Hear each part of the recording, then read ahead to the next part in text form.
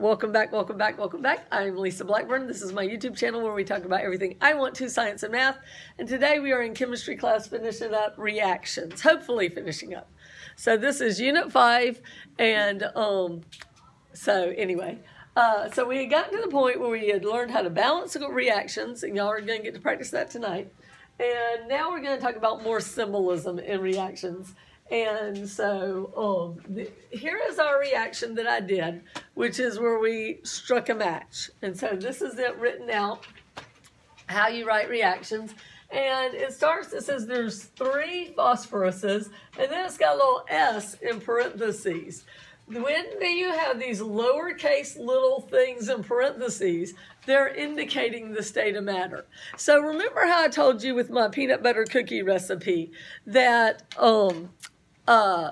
that instead, a normal recipe lists the ingredients, and then it's got a little paragraph underneath that tells you the temperature, how long to cook it, how to mix it, all that stuff. Chemical reactions tell you all of that in one line.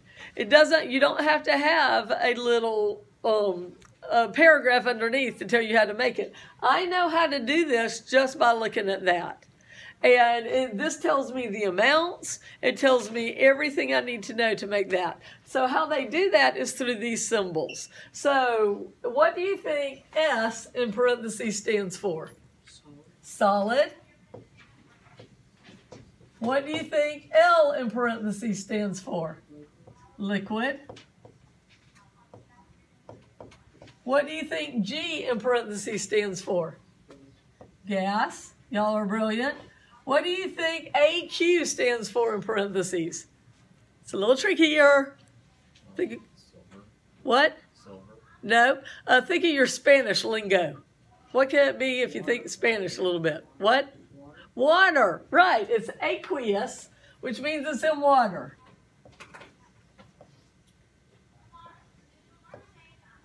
Aqueous.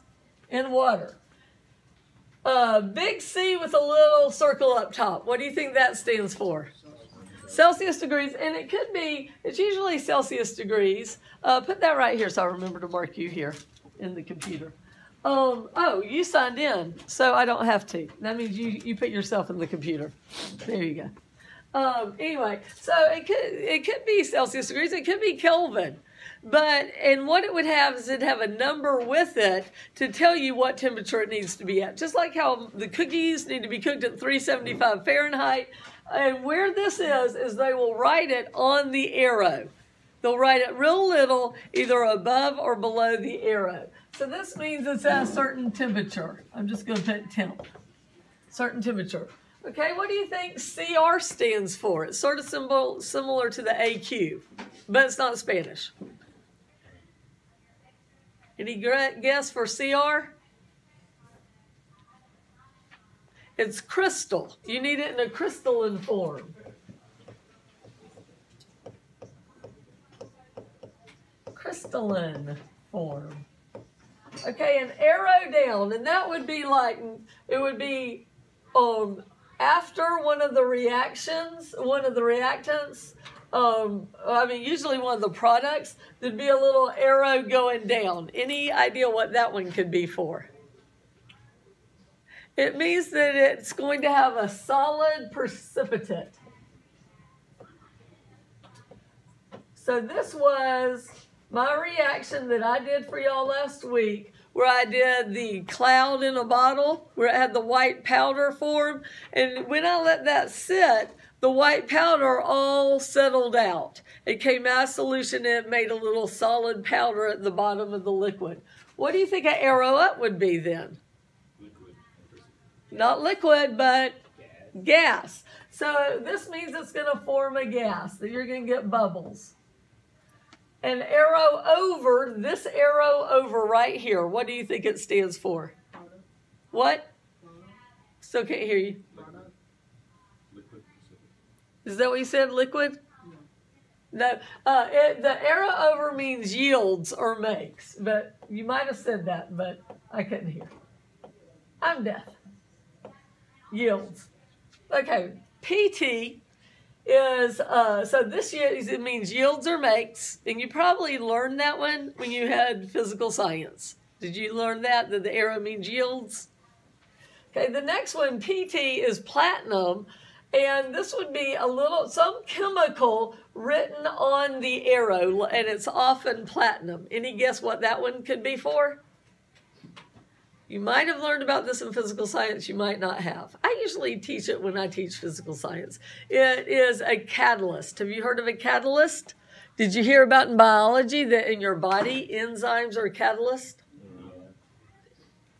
Somebody saying yes. A catalyst is something that you add to a reaction, and it doesn't actually take place in the reaction, but it puts other chemicals together so they can react. It's sort of like a matchmaker. You know, a matchmaker could get a couple together, but the matchmaker doesn't actually take part in the marriage, do they? They just get the couple together. Now, we don't have matchmakers here. I actually knew somebody in college who had an arranged marriage, and so they would have had a matchmaker. He was from a different country. But anyway, so sometimes there's a chemical added that will make the reaction happen that doesn't really take place in the reaction, but it facilitates it. And we'll learn more about that. And it's called a catalyst. Catalyst. If the arrow goes two ways, we're talking about that arrow right there, it means that it's a reversible reaction.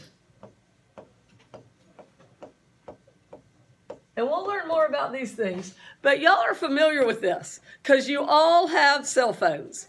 And the cell phone has a battery in it. And the battery takes chemicals and turns it into electricity. But then if you plug your phone in, it runs the electricity back through the battery backwards. And you can get the chemicals you started with back again. And your battery will work again, won't it? Right? All that makes sense to you? Yes, ma'am. There should be a copy for you with your name on it in the makeup work drawer if you weren't here. If not, there should be extra copies on top on the stack. But if you weren't here, there should be a copy with your name on it. All right. Does that make sense to you? A reversible reaction? We're going to do a whole unit on that later called equilibrium, about how reactions can go back and forth. Okay, a triangle. I've taught you this. What is it? Change, right. Okay, so it means change, but if you see it on the arrow, it means a change in heat.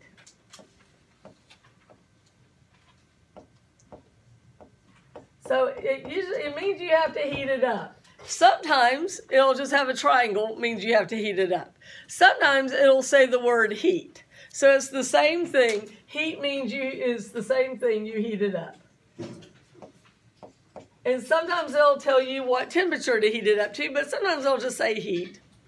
Put it like when we made those pennies, we heated them up in the fire. It didn't have a temperature. It just said we just knew we had to heat the pennies up, right?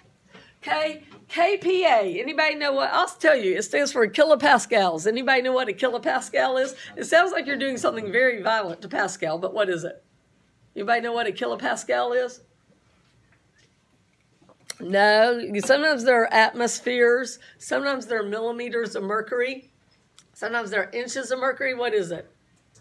Pressure, yes. So pressure has lots of units.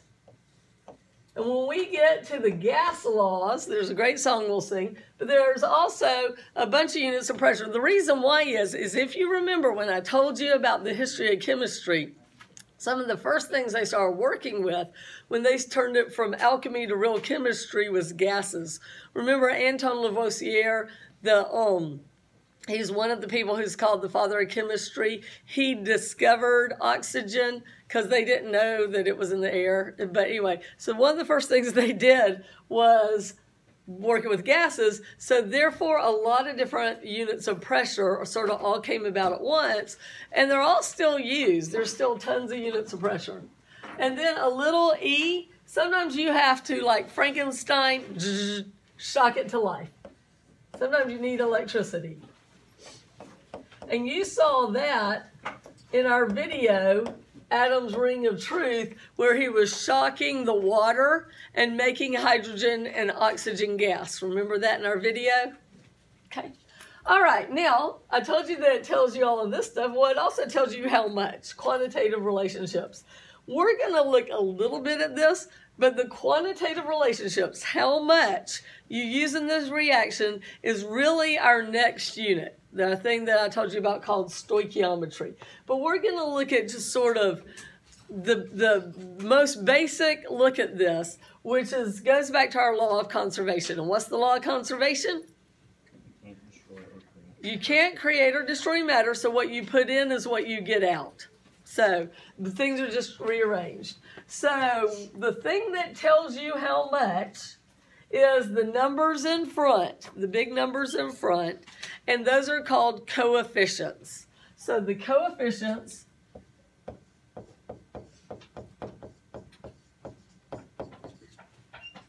so that would be like that, tell you the relative numbers of formula units. So here I have this equation. And right now, y'all are probably, some of y'all are doing this reaction right here. This is sugar, and you had some breakfast. You might have had a Pop-Tart or some sugar cereal or a candy bar or something like that, right? Some of y'all have had some sugar today. I had some fruit oatmeal, so I've got this reaction going on myself because of the banana and the oatmeal. So here's the sugar. You add it to oxygen, so everybody take a breath. There's that oxygen, and it produces, breathe out, carbon dioxide and water. Feel your breath, it's moist.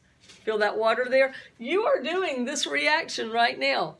You are burning the sugar up, and you're also making energy. That's why you do the reaction. You're not trying to produce carbon dioxide from the plants and water to keep the air moist. You're doing it because you need energy, and so you ate breakfast. Okay, let me grab my thing. I want to make sure I do this right. Hold on 1 second. Should have been more organized here, but I didn't. It's 5. Actually, I was too organized. I had this on my desk, and I took it out because of the Digital Day Friday. Here it is. All right. Make sure how I'm going to do it. Okay.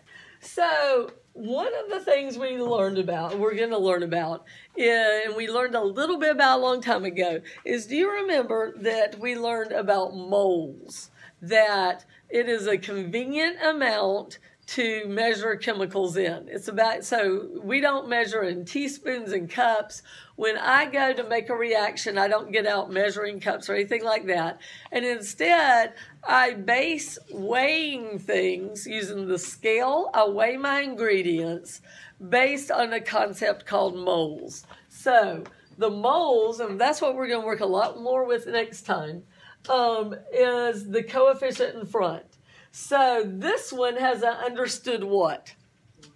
1. Remember, if there's no number, it's an understood 1. And we don't write ones. We like them to be understood because we want to be just as cool as math. The number from oxygen is 6.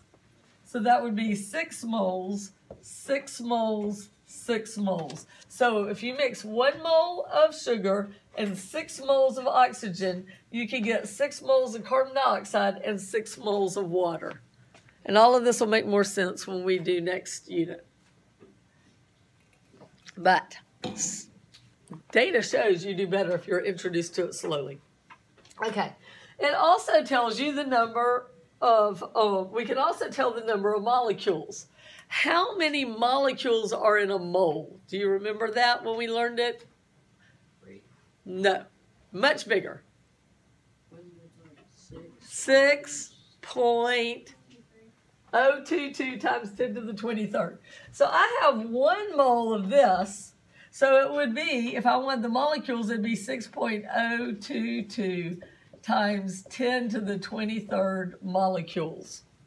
If I want, and whose number is that? Do you remember? He's Italian. He's fabulous. What's his name? Avogadro, right. I'm sure I'm pronouncing that very good Italian. Remember his picture? Avogadro's number. So if I wanted the number of molecules of oxygen, it would be 6 times Avogadro's number. if I wanted the number of molecules of carbon dioxide, it would be 6 times Avogadro's number. Hashtag is also number for you modern people. 6 times Avogadro's number. If you want to know the number of molecules. Does that make sense? Okay so far? Okay. Now the mass. To get the mass, you have to look on the periodic table. And you look at those decimal numbers and you add them up. So if I wanted the mass of this sugar, I would look up the mass of carbon, multiply it times 6, plus the mass of hydrogen times 12, plus the mass of oxygen times 6, add it all up, and it's 180 for one of them. For oxygen, it's 16, and there's 2 of them, so that is 32. But for oxygen, I have 6 of them, so it's 6 times 32. Carbon dioxide is 44, but it'd be 6 times 44 from the coefficient. And water is 18, but it'd be 6 times 18. And then what those equal on the bottom? 180, 192, 264, and 108. Now we're going to practice that more and it'll make more sense, but I just wanted you to see that we can get these relative amounts from the balance coefficients, the balance equation, and the periodic table. So we'll be using the periodic table on this. What is that one below next to molecules? 6.022 times 10 to the 23rd. And then this one is 6, which is Avogadro's number. And I didn't rewrite it over and over again. I just did 6 times Avogadro's number, 6 times AV's number, 6 times AV's number.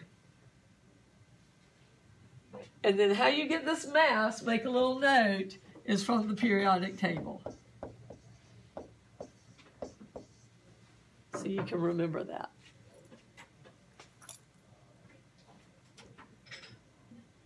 So this thing right there, we're going to be doing a lot of that with the next test. But I'm introducing the concept now. So this is if you had one let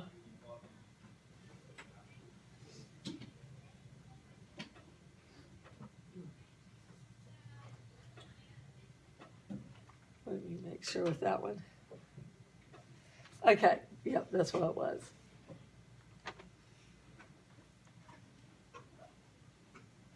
I took something out of that. I kind of left that, but I took the chart out. Okay, I see what I did. I made this a chart and then I took it away and I just left it as a question. Okay, so we had 1 glucose here, 2, 6 of water. Does that make sense? The number in front of the glucose is 1. The number in front of the water is 6. So what if you had 2 instead of glucose? How many waters would you have? What? You would have, let's double check how I was going to do this. Yes. So if you had 2, you would have 12. And let me explain that to you. These relative amounts can be expressed in moles. And a ratio can be determined. So sometimes you don't want just one of something.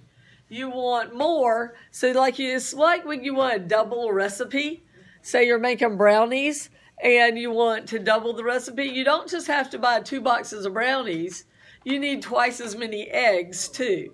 You need twice as much water. So sometimes you look at these numbers in front, the coefficients, and they can tell you the relative amounts. And sometimes you write it as a ratio. Now, do you remember in math class that ratios can be written in more than one way? So you can write them like this, 1.6, a 1 to 6 ratio. You can write them like this: 1 to 6 as a fraction, 1 in the numerator, 6 in the denominator. Or sometimes you write words, 1, 2, 6. Does everybody remember that from math class? You've learned ratios in math, right? You learn. I teach this when I teach math. I teach this in 7th grade math. Did you learn that in your 7th grade math class? Ratios, you remember that? Okay. So sometimes we can see like that. So when you do this, you want to express the ratios in the lowest whole numbers. So if it's a fraction, you have to reduce it. You put that in the lowest whole numbers. Also, sometimes you tell the amount of energy. The reason why you ate breakfast was so that you could get energy. So a lot of times why we do reactions is we want energy. Let's see if I can get this to, we'll scroll. Ooh, look, it's scrolling. It's scrolling. It's so exciting.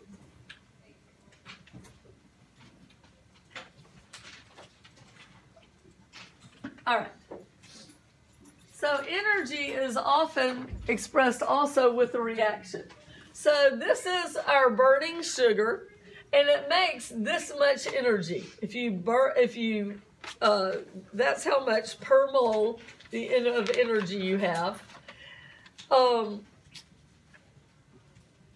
me see. Okay, if it's negative, it means it's given off. See how this heat has a negative symbol?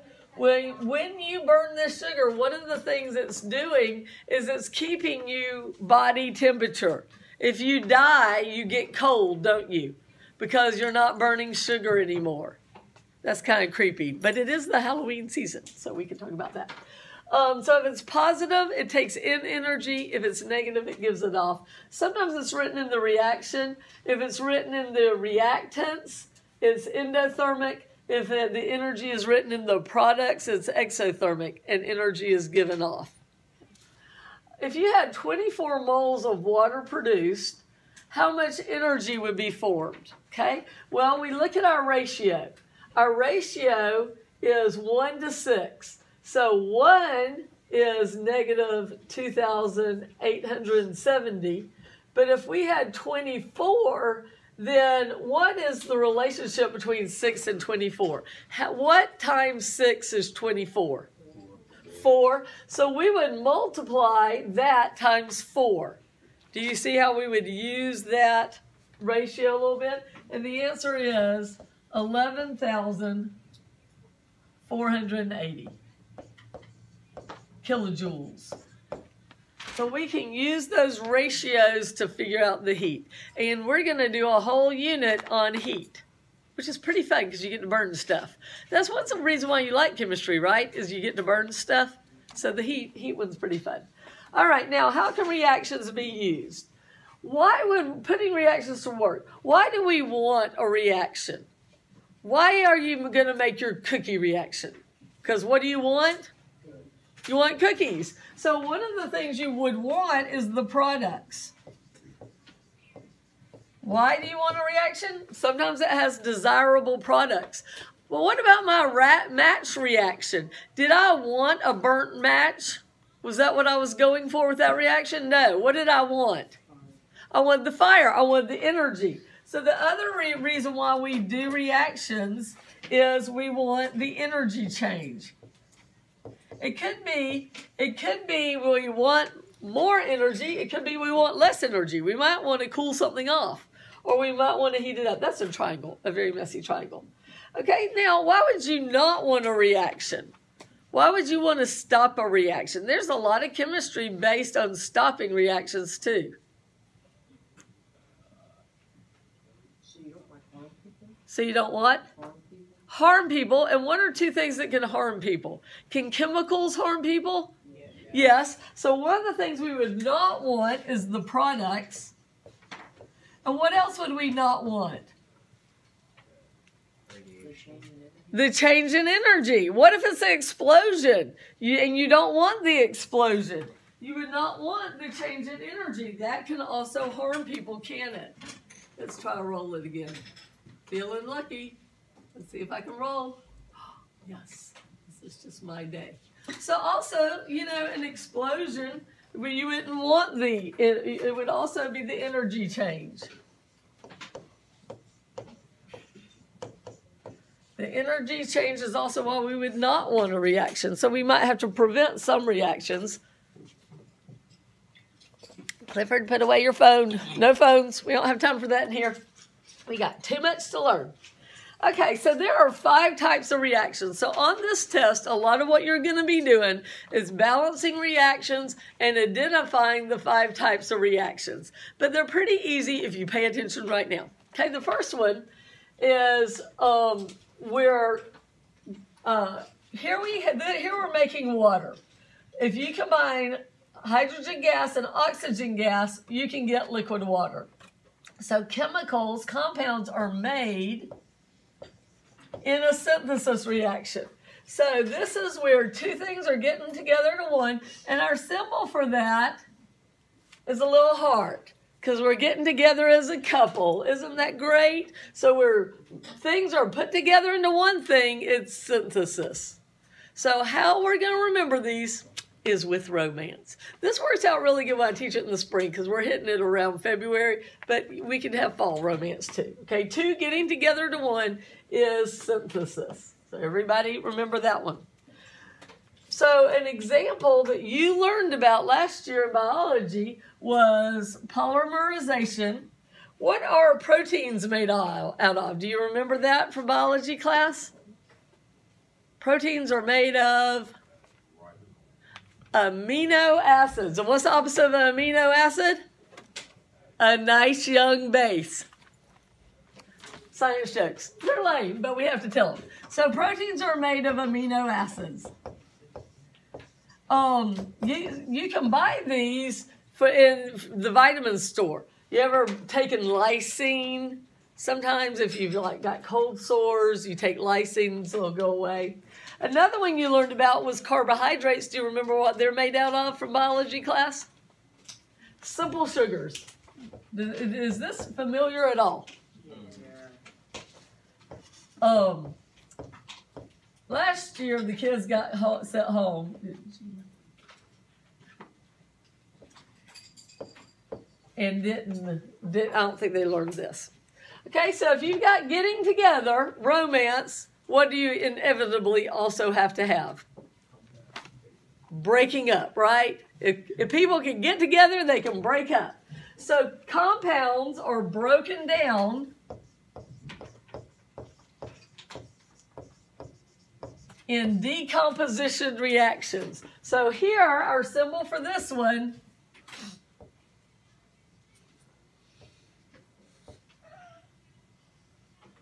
is a broken heart. My broken heart's sort of lame looking. But anyway, I'm sure you could draw a better broken heart.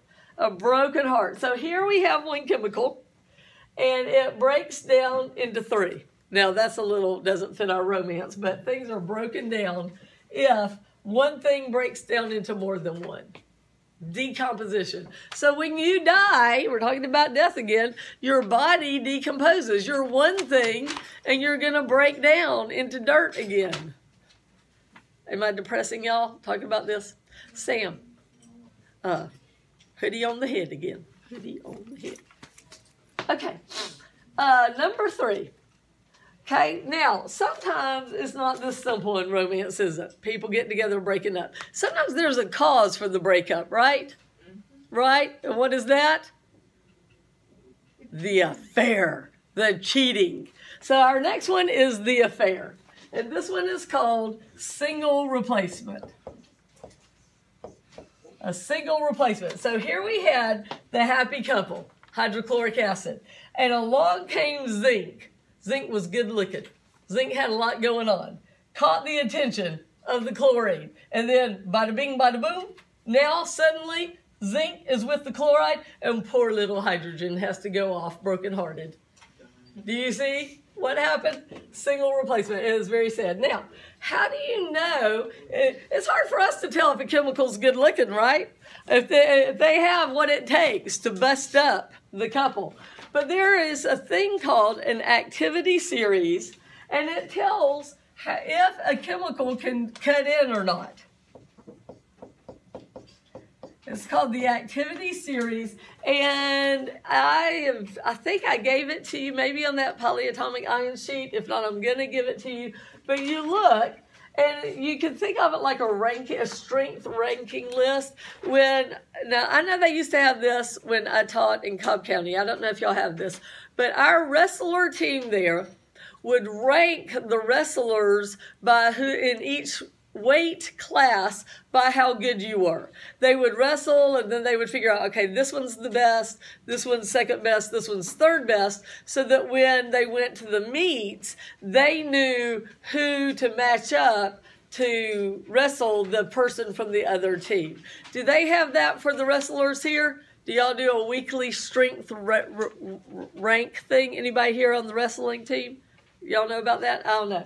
So anyway, it was sort of like that. It's a list of chemicals, and the one on top cannot be replaced by one underneath it. But if one is above the other one, it can replace it. So it's a strength chart, and we're going to do that. So where's my little thing here? It's like strength rate, element. Okay, so the strongest element is on top.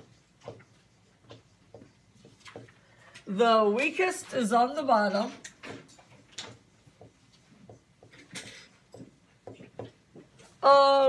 Now, so y'all need this to look at.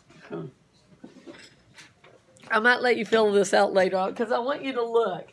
Can gold replace copper and copper chloride? Can aluminum? I'm going to need to show that to you so you can answer that, but we're going to just leave it for blank for now because I want you to look at that and discover it yourself. Okay, I'm going to scroll up, moving right along. Let's go home. We're going to click around.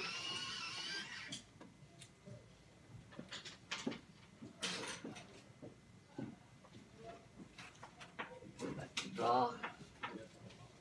Okay. So knowing whether or not a chemical can replace another one in single replacement can be used to prevent a reaction. Because remember, one of the reasons why we don't want a reaction is the products. So they use this with zinc is stronger than iron. Zinc is above iron. So they will use zinc to coat iron and galvanize things. If you ever had a galvanized bucket or galvanized nails, the zinc becomes an oxide and it makes a protective coating on the iron, so it won't rust. So iron is great, but it rusts and gets, falls apart. But if you coat it with zinc first, it will protect it. Okay, so the next kind. Now sometimes affairs have another step to them. Okay, so this is how it works out. There is two happy couples, and two of them get together and have an affair. Then the other two go to Starbucks and talk about those no good, low down, lying, awful people. And then as they're sitting there talking about their exes with the other person who got cheated on, suddenly love blossoms, and then they get together. Anybody ever know that happened? Last semester, one of my students said, that absolutely happened in my family. Her dad ran off with her stepmom, and then her mom got together with her stepdad, who was her stepmom's old husband. And she said it was exactly that. They got together to talk about how awful they were, and then now they're married. And she said she really likes her stepdad, so she was happy how it all worked out. She liked her stepdad. She definitely has a favorite couple of the two, and it's mom and the stepdad, the ones who got cheated on, not the cheaters, dad and the stepmom. So anyway, so this is the do-si-do, and it's the double replacement. The double replacement reaction. So let's look at it and see if we can see it in the chemical reaction. So silver is happy with the nitrate. Potassium is happy with the sulfate. But then silver got with the sulfate and potassium got with the nitrate. Notice what's in the front stays in the front. What's in the back stays in the back. The cations are still cations and go first. Anions are still anions and go second. Does that make sense to you? Okay. This isn't hard, is it? Okay, so then the next one kind of reaction is combustion. And you've probably heard of combustion before, right? Now, you know how you've sort of got the idea already that there are certain things that we argue about in the scientific community. That it's not all set in stone. There's things that is a little bit gray. And it's one of the reasons why as you get farther into math, the math teachers will argue about when a problem is done and what the final answer is. We all do the problem the same way. It's just when can you quit as you get further along. Well, this is sort of one of those things. Combustion reactions, this bottom one is definitely a combustion reaction. But combustion is burning. And burning is adding oxygen. This is burning methane, the bottom one. So this is the reaction that happens in our lab when we light our Bunsen burners. We are doing that, and it is combustion. We're all agreed on that. But there are some scientists that say even this is combustion. This is sulfur being added to oxygen, making sulfur dioxide. Sometimes they will say no. They would say that instead is a synthesis, two things becoming one. So just to let you know, I used to teach out of one book, Holt Visualizing Matter, that called This Combustion. I've taught out of another book that says, no, that's synthesis. Y'all don't have a book. So for us, we will call that synthesis and that combustion. Okay? And this is the difference. If it's combustion, it's going to add oxygen and it's going to make more than one thing. Right now, if we were to burn methane, it makes carbon dioxide gas, it makes water and energy. So I just wanted to go ahead and clarify that in the beginning. Is this combustion or is that going to be synthesis? That's going to be synthesis.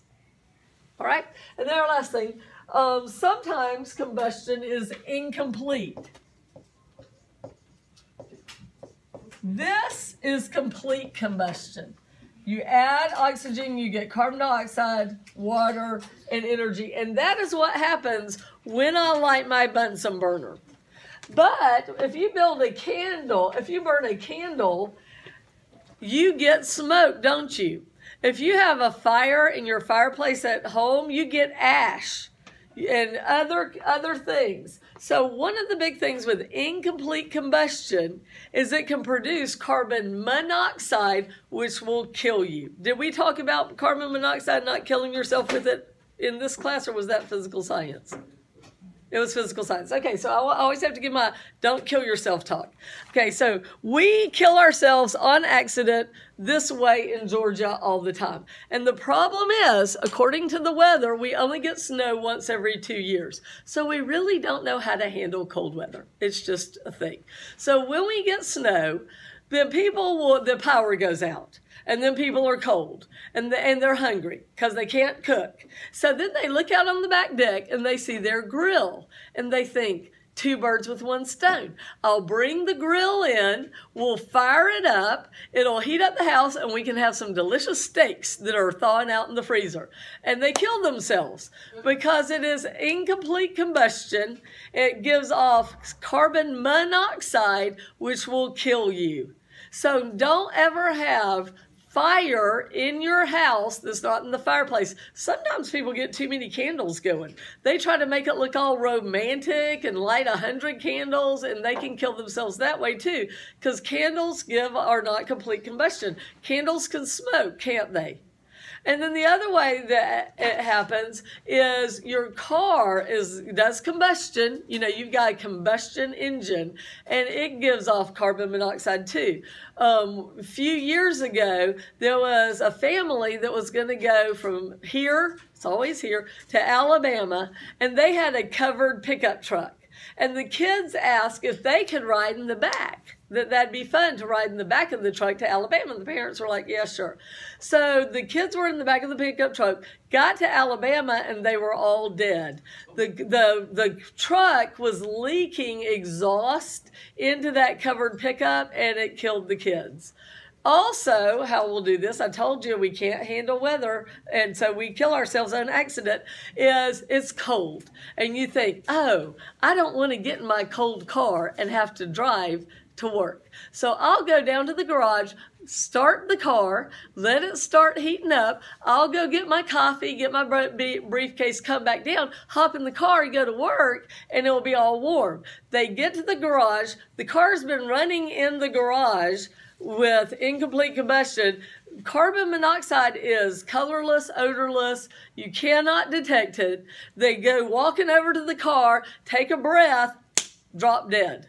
So people kill themselves on accident because they don't know how to handle the cold and that they don't realize, watch out for incomplete combustion. Occasionally, we also hear it on the news where people die of carbon monoxide with space heaters. Some space heaters can give off carbon monoxide.